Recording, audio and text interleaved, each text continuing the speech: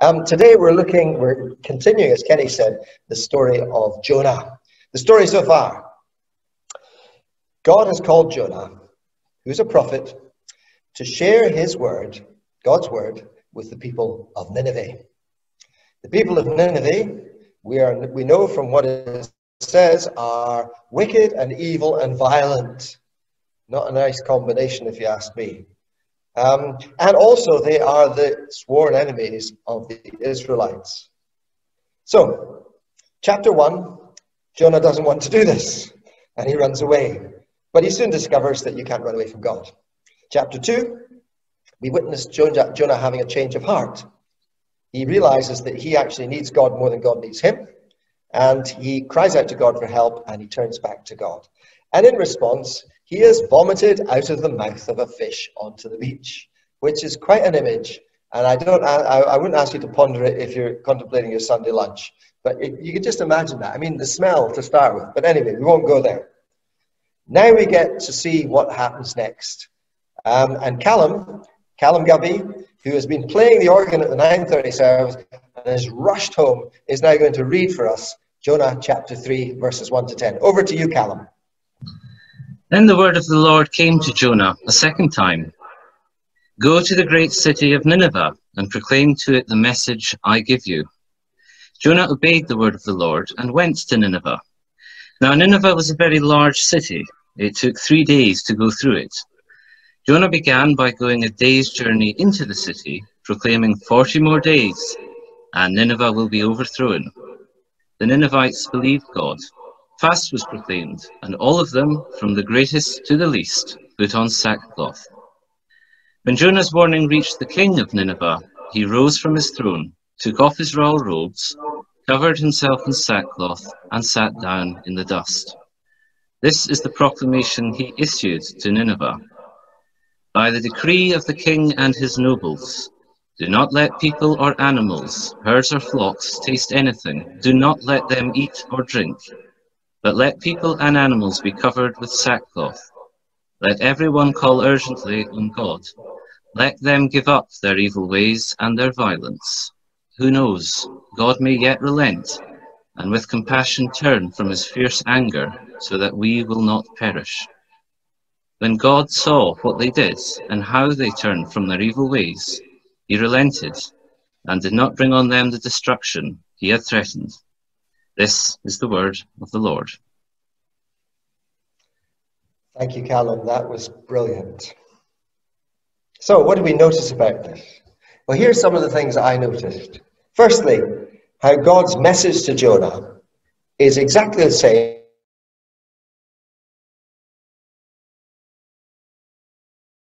Okay, so hello there, it's me back again. He doesn't say, take some time off. He says, we have got unfinished business. I think you are just the right person to go and say this word to the people of Nineveh, so please don't put it off any longer. And it has to be said that for Jonah, the task is quite a daunting one.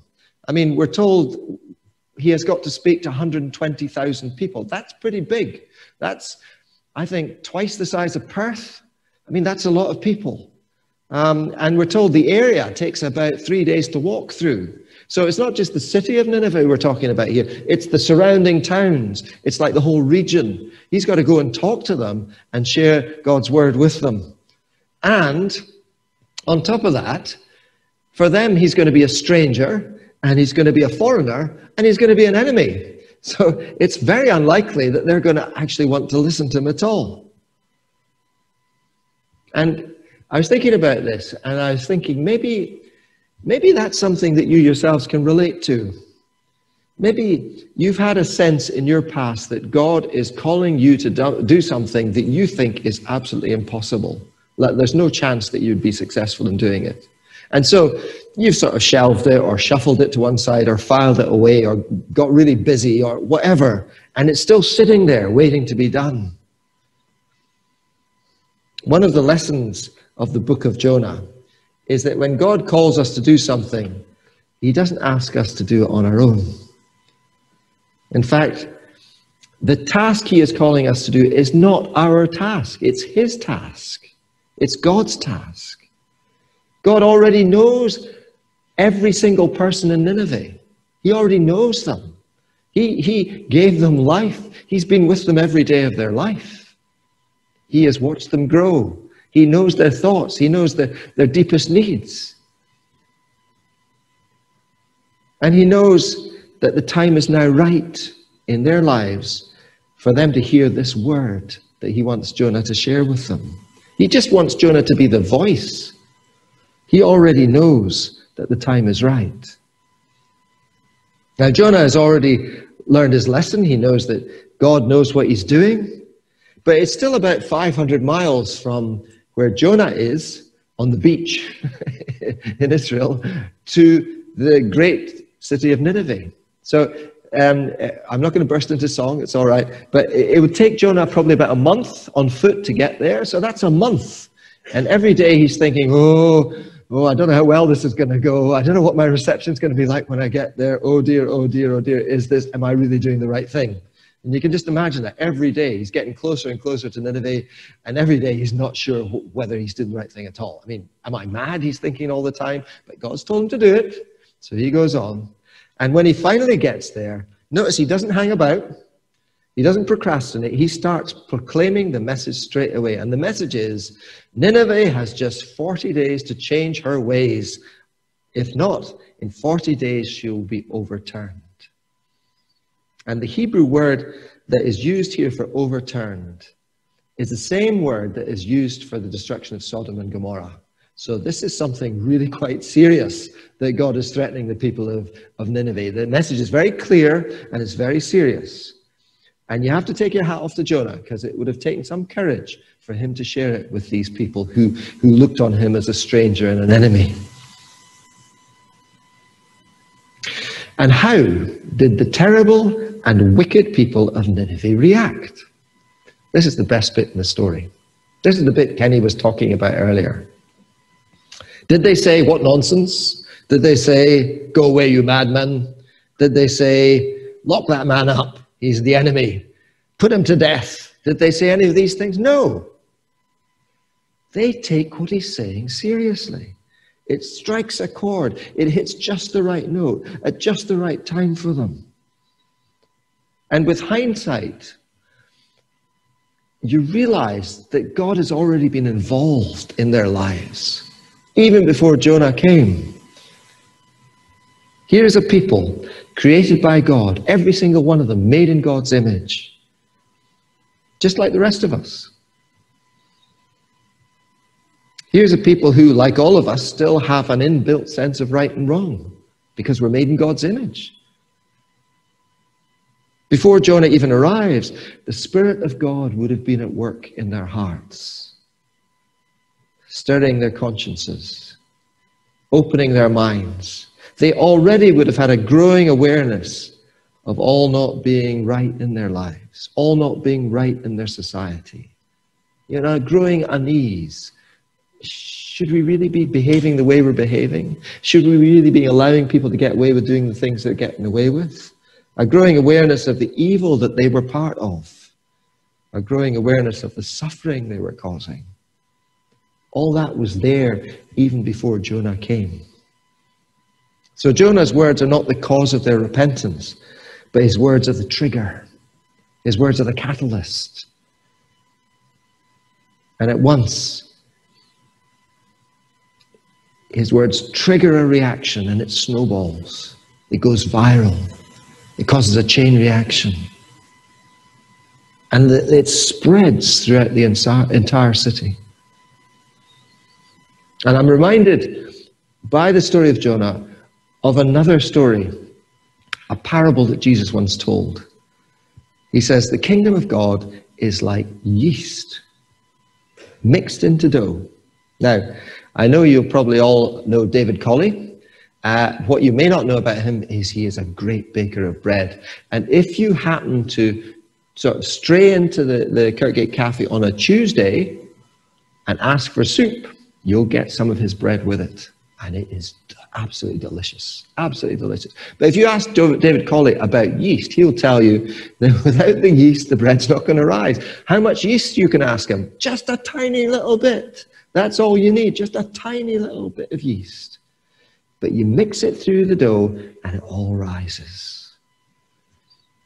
Jonah's words were like that tiny little bit of yeast. They caused a chain reaction. They went viral. And the people listen because it's just the right time for them to hear those words. And they respond. And the news spreads, and they're telling each other. From the greatest to the least, everybody hears, everybody takes notice. Even the king. The king dons sackcloth, covers themselves with ashes, and sits in the dust. Imagine a king doing that. Imagine our queen doing that. It's a sign of humility. It's a sign of repentance. And then the king issues a decree.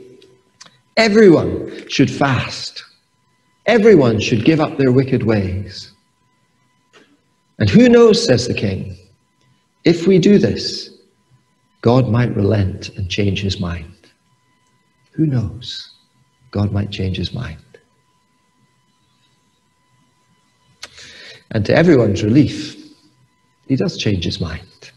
He does relent.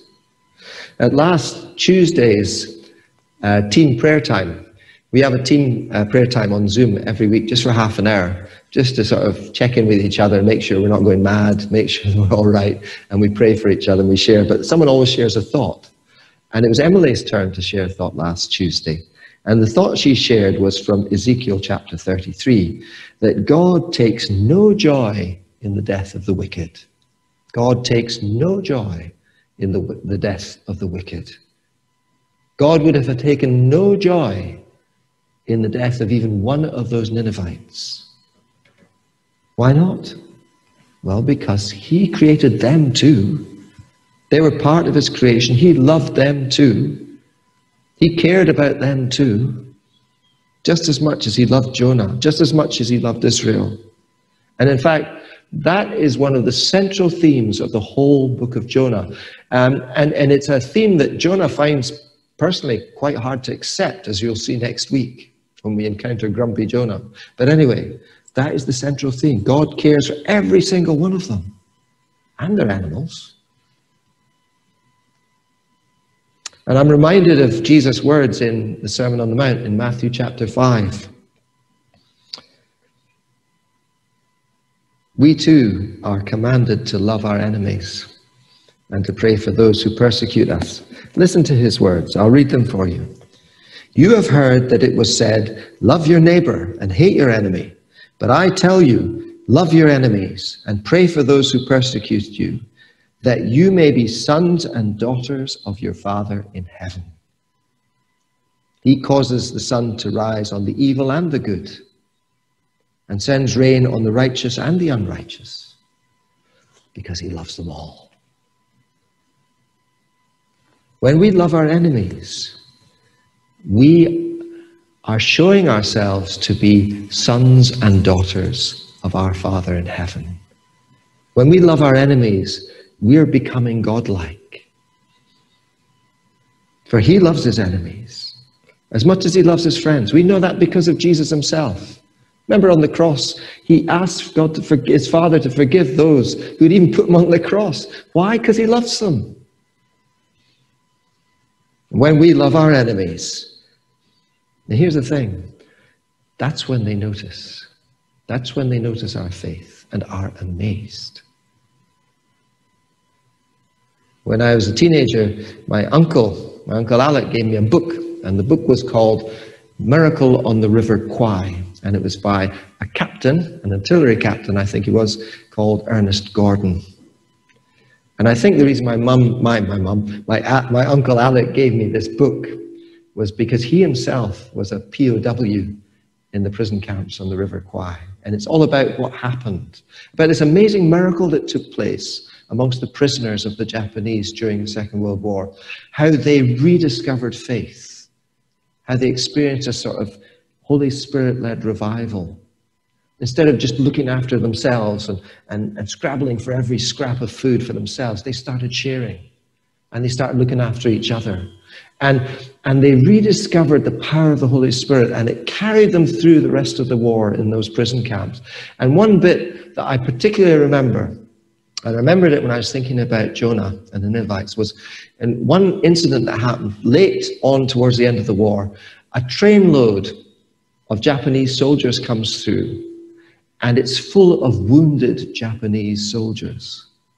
They've been on the front line, they've got themselves wounded, and they're in cattle trucks being taken to the back of the line. But for some reason, because they were no use to the war effort, they weren't being well treated by the Japanese themselves. So they weren't getting much medicines, they weren't being given much food, they weren't really being looked after at all. They were herded in these cattle trucks and shunted down the line. And their train stopped outside the POW camp, and the prisoners from the POW camp gathered together what medicines they could and climbed onto the train and ministered to their needs. And they were astonished at the love, something they hadn't expected from their enemies.